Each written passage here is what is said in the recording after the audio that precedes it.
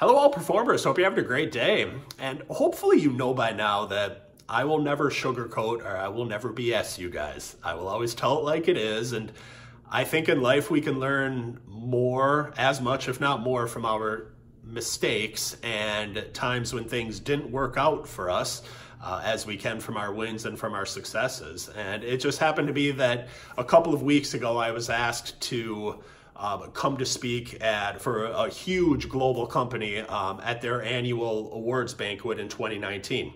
And they were going to be bringing people in from all over the world. Super cool company, a lot of synergy with what they talk about and kind of my outperforming principles. And I thought that it was all signed, sealed, and delivered, and it was a done deal. And then sure enough, a couple of days ago, I got the message that the executive team just decided that they were going to present internally and they weren't going to bring in an outside speaker.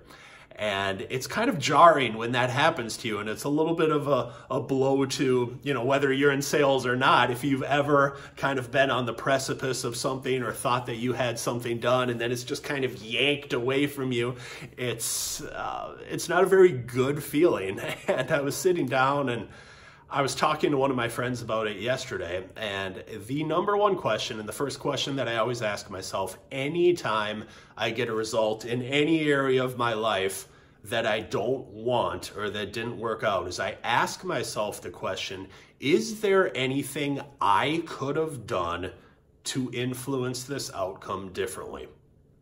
And that's the question. And in this case, when I look at it, okay, maybe I could have done a preliminary presentation or something for the executive team. I've never really done that before, and I don't know any speakers that do, so maybe I could have done that. But the reality of it is, when I look at this outcome that didn't work out for me, the answer to that question is probably no.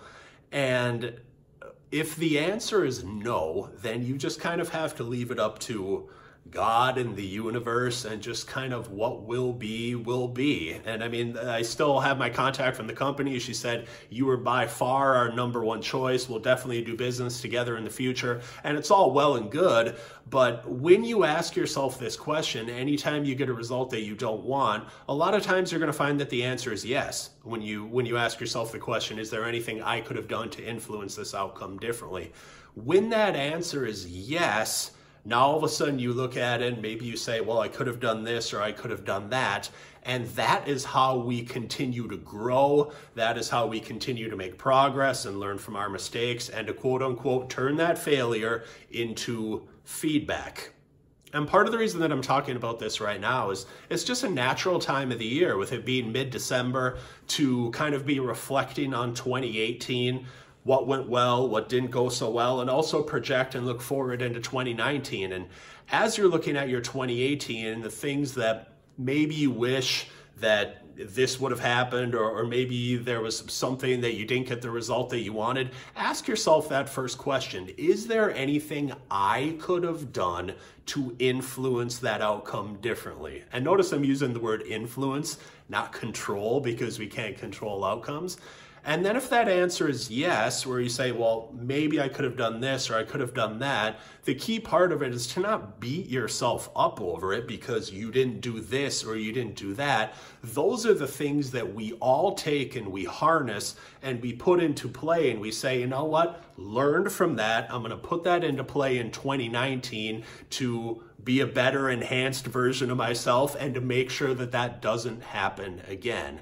And as long as we're doing that, where we're continuing to make those steps, we're continuing to learn from things that didn't go well and what we could have done perhaps differently or better, that is how we continue to learn, that is how we continue to grow, and that is how we continue to outperform.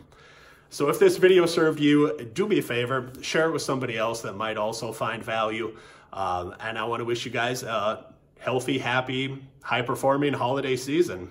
How about that alliteration? But I want to wish you guys all the best. God bless. Take care. Thanks.